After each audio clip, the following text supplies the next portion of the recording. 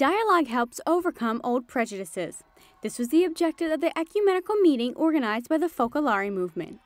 Christians from more than 300 churches and ecclesial communities attended, and the highlight of the meeting was attending the Pope's weekly catechesis.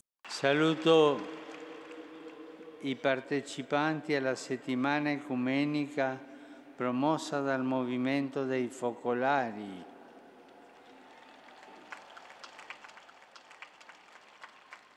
Unbelievable, really. I hadn't anticipated when I said I was coming to this trip that I would end up here for the audience, and then to be escorted out to sit in the front row up there on the pavement was, well, I'm almost speechless. It was just quite incredible.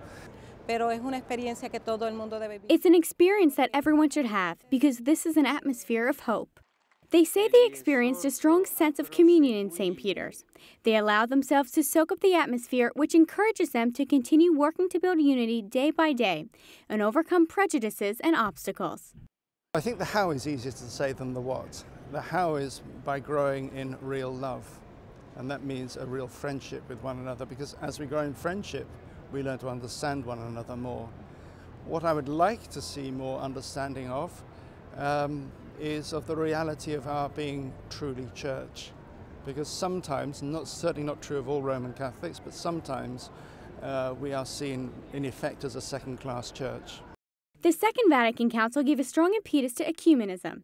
It ended a stage of mutual suspicion and made a new way of dialogue with other Christians possible. Since then, the popes following the council have had important meetings. Most recently were the prayer in the Coptic Orthodox Church of Alexandria, the trip to Sweden to remember the 500th anniversary of the Protestant Reformation, and an October meeting with the Archbishop of Canterbury.